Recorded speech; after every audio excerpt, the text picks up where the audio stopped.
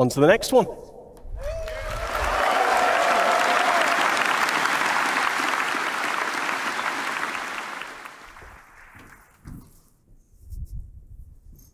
Hello.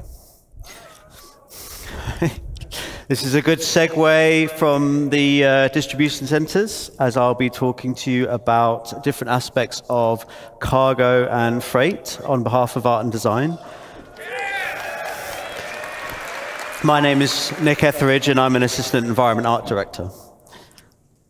So obviously, cargo isn't just about boxes. It's a big part of the game. Almost every aspect of the game has some kind of involvement with cargo. And I'm going to briefly go through some of them now. So let's start with missions. How will hauling contracts work in-game? We'll be introducing the Interstellar Transport Guild, as well as formalizing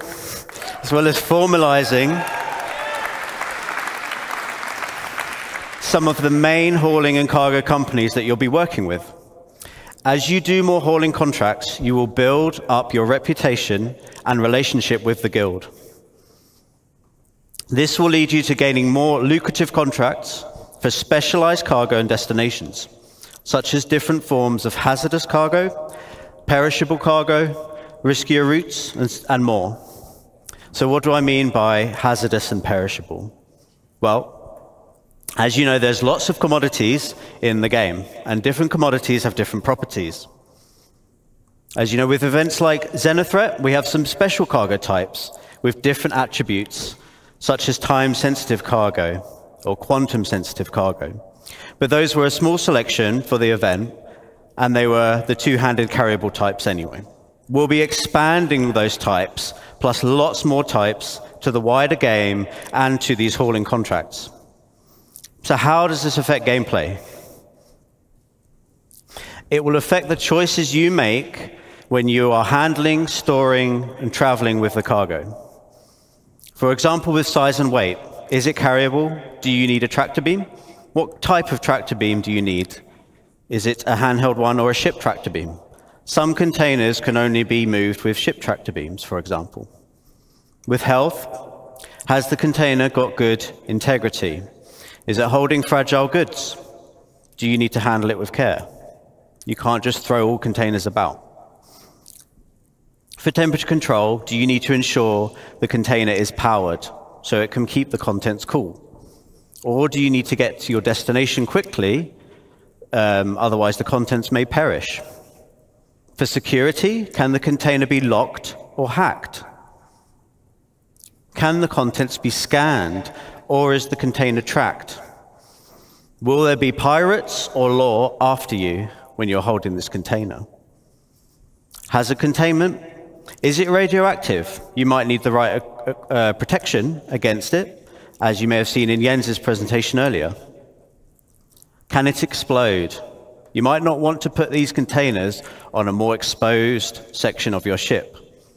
And many of these attributes are going to be visually distinctive. So conversely, if you want to steal, for example, some cargo on a hull C, which does have very exposed cargo containers, you might want to avoid shooting blindly and accidentally blowing up your potential profits. So look out for those types of containers. Back to mission progression. We'll be introducing perks and rewards as part of fulfilling contracts and raising reputation with these companies. For rewards, we'll have branded ship and tool skins, branded clothing. There will be collectibles to decorate your hab, hangar, or ship, or you can put them anywhere you want. And there'll be more exclusive rewards that we'll be revealing later. Thank you. For perks, you'll get access to more items in shops and discounts on specific items.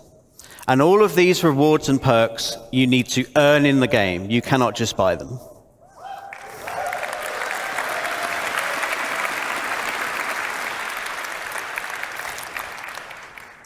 Next, let's have a look at freight elevators and hangars. I knew you'd be excited for this.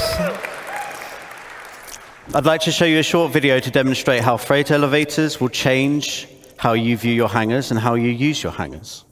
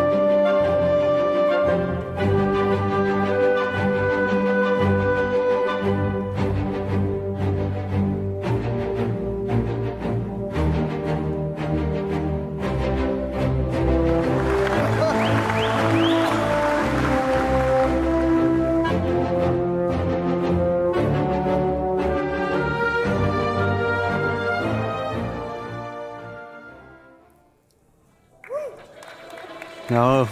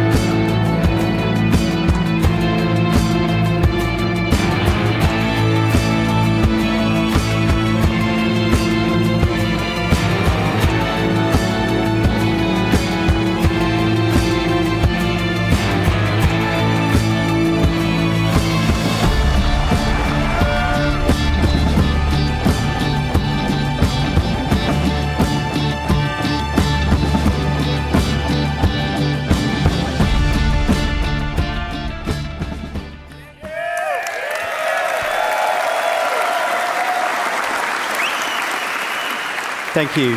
Thank you. So, as you can see, hangars, they will become persistent and personal, meaning you can stay there as long as you want. Whatever you leave there will persist and will be yours to use as you see fit. Your hangar won't just be a place that you leave from in your ship. It will become a key base of operations to handle your inventory and storage needs, and you'll be able to request your ships from an ASOP terminal from within the hangar itself.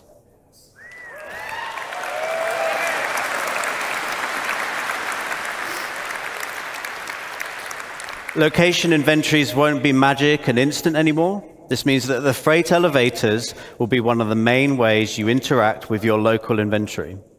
Items stored at the location can be requested via the elevator kiosks and will be brought up in a physicalized state to do with as you want.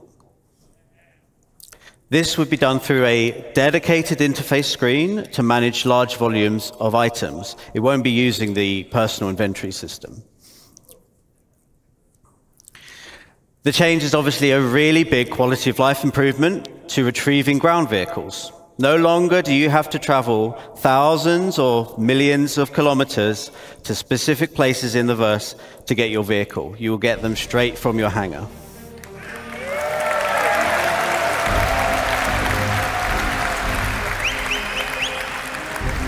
You'll also be able to bring up ship components, so your hangar is now more of a maintenance bay and outfitters where you can do repairs and swap around items and things like that. So in short, persistent player hangars in combination with freight elevators will dramatically change what you can do in your hangar. It will be a home to do as you want, which has always been the dream. That concludes my presentation. Thank you very much for listening.